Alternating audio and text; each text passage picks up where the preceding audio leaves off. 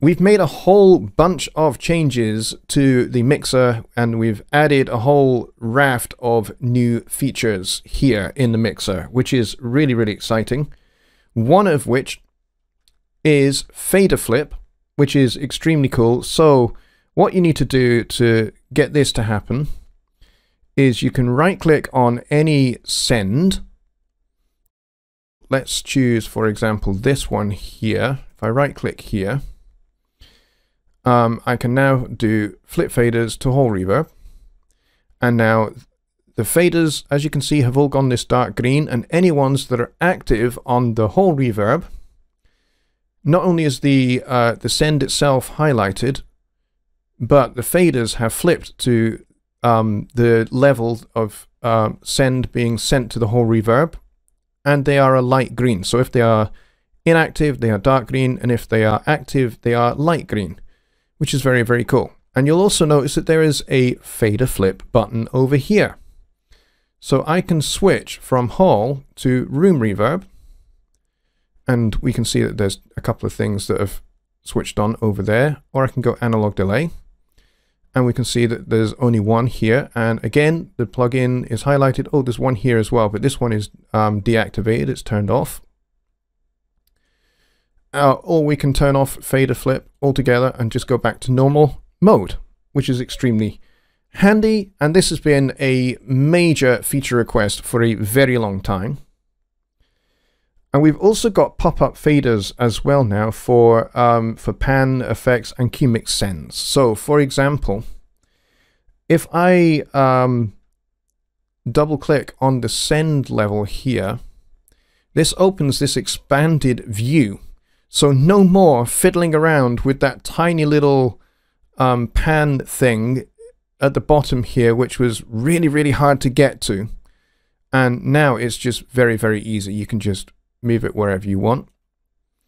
And you can change the pre-fader on off. And if you click on this little down arrow here, look what we have. Lock pan to channel is an option that has been asked for a very long time. And that is now available, which is extremely cool. And again, you've got the fader flip there as well. So this just makes it a lot easier to access your sends and send levels and send panning controls, as well as being able to lock the pan to channel, which is very, very exciting. So that is well worth you guys exploring. And then if you just want to get out of that expanded view, you just click away and it goes away. All right, so the other thing we're going to take a quick look at is some alternative panning modes for the channel panners. And this is great on the stereo bus channels over here. So if I was to double click the pan value here, this opens up an expanded view for that as well. But the cool thing here is that I can change it from the regular balance panner that we have had forever. But if I click this little down arrow, we now have a dual pan. And we also have a binaural pan as well, which is very cool. And you can expand the width, which is also very exciting. And again, you can kind of control click to set everything to 0. But the dual pan controls are very exciting. You can just kind of wipe across however you want it to appear. And again, control click will set things back. And then again, if you want to close that view, you just click away from it and it closes it. We also have sends on effects channels, as I think you probably had already spied, which is very cool because that means I can send this delay to this room reverb just by clicking the plus button, and I can go and click that. And then I can change it to a pre-fader send if I want to, which is tremendously exciting. This has actually been something that I have personally campaigned for a long time. Okay, so we're now going to flip over to another song to explore some other equally fantastic options.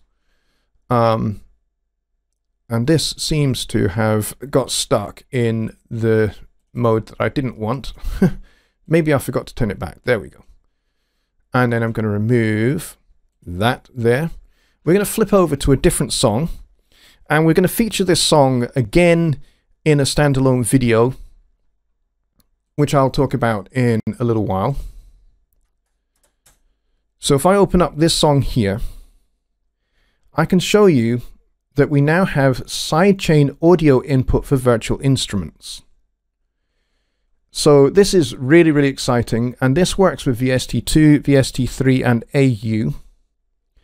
So if you have an instrument like that that requires an audio source, such as a sampler or a vocoder, you now have access to the audio source within the mixer using a sidechain input. So this is very, very exciting. And the way you get to this is you need to open the editor, and you locate the sidechain menu in the editor. All right, so let's do that. What I'm gonna show you here is with this vocal track, I'm gonna set up I have a sidechain set up for this already to this other instrument here, this Mai-Tai here. And so now I can have this audio source, and you can see it says vocoder. So I'm going to show this as well. So if I open this, we have this brand new plugin, which I'm going to talk about in much more detail in another standalone video, which will feature another new plugin alongside this. We've also got a de-esser, and also I'm going to show you changes that we've made to the Pro EQ, which are very, very exciting.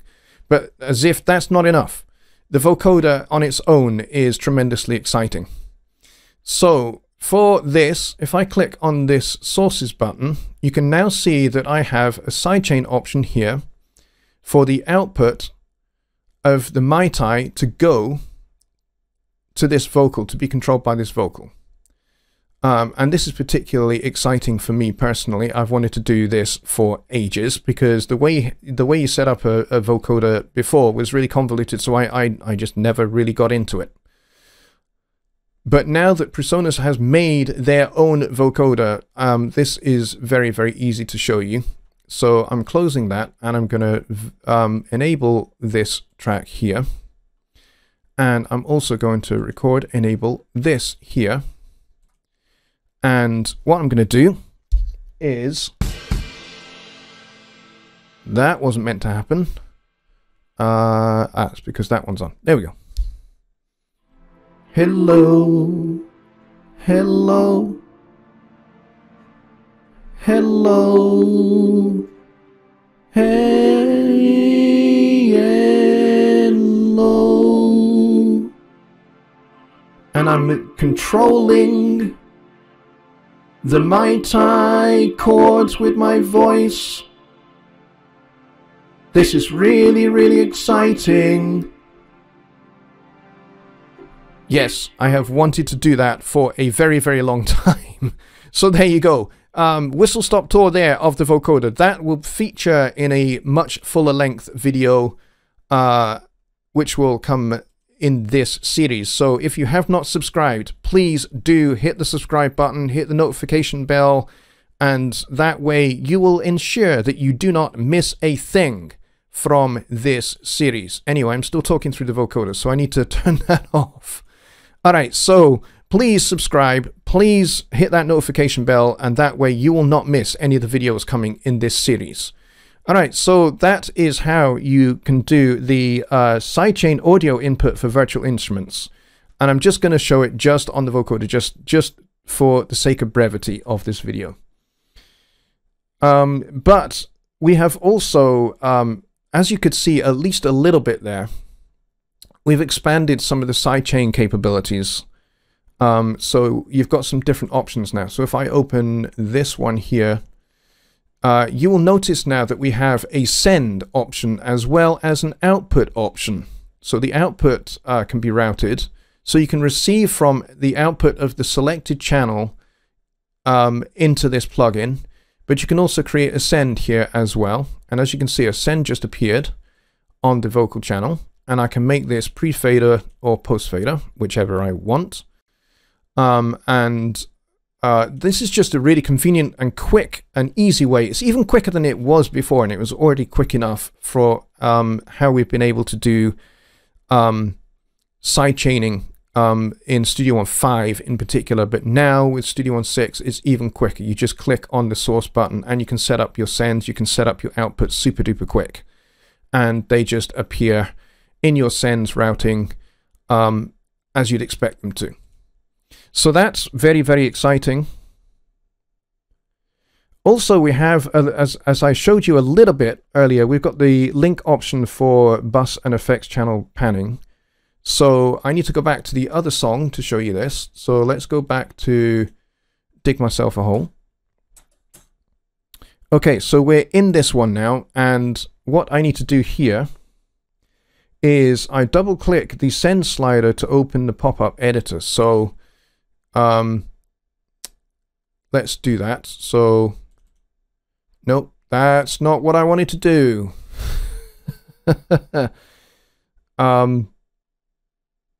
Double click the send slider to open the pop-up editor to so let's do that. There we go. And then in this option here, we've got lock pan to channel. I think I showed you this a little bit earlier. So, and then you can just click away to get rid of that. We've also got micro view controls for third-party plugins, which is very exciting. So I'm going to find a channel on this song that has a third-party plugin, which I don't think I do anymore because I think I swapped these all out for native ones. But if I was to go and grab something that is not native from my effects browser, so if I went Plugin Alliance, and if I went and got this Opto compressor and put this on the trumpet here, and if I just close the edit window, and if I click expand, as you can see, I've now got all of these here. There's all the controls for the Brainworks Opto compressor that I can adjust as I might want to. And I've also got options to enable or disable plugin nap directly from within the plugin insert there. So that is also extremely cool. So the other major feature request is for track presets. And finally, in Studio One 6, we have track presets. Now I'm going to this blank song for a particular reason. I'm going to add a track here in this song. And I'm going to add 4 VO tracks just because I can. And they're all going to appear in here. Now I've gone ahead and already done this, but as you can see in the effects section here of the browser, there is a new section called Track Presets, which is really exciting. Now, you will find in this section that there is a couple of folders that already have been added for you. So there's an audio one, and you've got presets for beats and vocals, drum kit, electric guitar, guitar and vocal. And then this is a vocal chain that I made from Dig Myself a Hole, my other song. And basically I created it there. And what I'm going to do is I am going to drag and drop this guy onto that channel there. And you will note it has brought over the analog delay and the room reverb and the vocal bus from Dig Myself a Hole. We can go over to Dig Myself a Hole and we can scroll across. And we can see that there's the Pro EQ and with the routing to the Vox bus, the lead Vox bus. If I go over to leads Vox bus, there's all those plugins on that bus. And if I go back over to the track presets demo song, you'll see that all of that is now there. So the very, very cool thing here is if I were to click on this channel here, and let's say I wanted to copy and paste this channel setting onto these other VO channels, I can do that quite easily. I can click on here and I can go copy channel settings, and then I can select this channel, hold shift, select this one, and I can paste the channel settings. Now, you can see that it hasn't changed the output to the lead vocal bus, but it has put in the Pro EQ settings, which are blank, because they are blank over here. And I did show you the Pro EQ very, very briefly. And as I said, I'm going to show you the Pro EQ in a standalone video focusing on the new plugins. So I have flown over these very, very quickly. But don't worry too much, because I'm going to focus on the changes to the Pro EQ, the de-esser, which is another new plugin, and also the vocoder in a separate standalone video. So don't worry about that. All right, so another fun thing that we have done, and I'm going to go over to the other song for this, is if I go into the options here, we have a new option called channel icons. And you will now see that there are a bunch of channel icons that have now populated this song. Because, I mean, these are ones that I made. And I'm going to show you in the other blank song how you can make these in just a second. But I wanted to show you how you can, what the possibilities are. So you've got channel icons, but you've also got track icons to correspond with those as well. Track icons, and there they all are, including drums and overheads there, and everything else that you might possibly want. This has been a feature request for quite a long time as well, and these are extremely cool. I like these. This is pretty. I didn't think I would, I'll be honest. You know, when people were making feature requests for track icons, I thought, I'm not sure I want those. I'm not sure that it's just going to look tacky and cheesy. I was wrong. These are really nice. I really like the way that the guys over in Hamburg have designed these. These are lovely. All right, so I'm going to show you how you can create those. Let's go over to the blank song, and we will show channel icons. And you'll see that these have already appeared, because these are basically copied channel settings from this one channel here. But let's clear the board. Let's go and get rid of all these channels. So we will remove selected tracks. And we will create 4 more channels.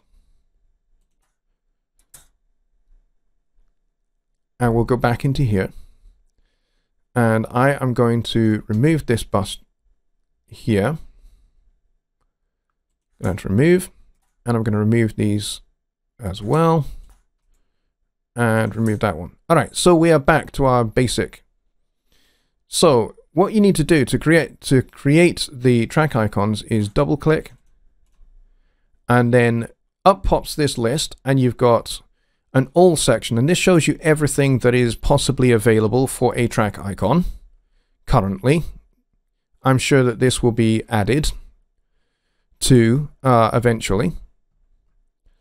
And you've also got options for different families of instruments or groups of instruments. So we've got brass here, we've got drums, we've got guitars, including pedal steel, and we've got some amps and full stacks, combos, half stacks, basses, banjos. And we've got sitar, shamisen, and a ukulele as well. And in the keyboards, we've got all of these, including organ, synth, vibraphone, which is technically a keyboard instrument, although it's technically also a percussion instrument, piano. We've got keyboards and accordion, clarinet. The only thing missing here, from my opinion, is an electric piano. That would be nice. Then we've got this other one. So if you need kind of other icons like a video track, which by the way is now something that we have in Studio 1.6, we have a dedicated video track. I'm going to get to that in a little moment. And of course you can have the rock horns, hand gesture if you really want it, and then there's percussion, there's strings, there's vocals, including a wireless mic, and woodwinds, including some cool things like bassoon, bass clarinet, baritone sax, alto sax, clarinets, flutes, oboes, saxophone, woodwind section in general. And then you can reset if you need to. So for this one, we want vocals. So let's go to vocals. And we will have lead vocals. And then let's say these ones are backing vocals. And I think I can just hold shift and I can select all three of those. And I can go for vocals, or I can go for choir, or I can go for crowd, whichever you prefer. Any of those will do quite nicely. And you will notice we've done those in the channels, but when I go to track icons, the same ones appear in the track view as well as in the mixer view,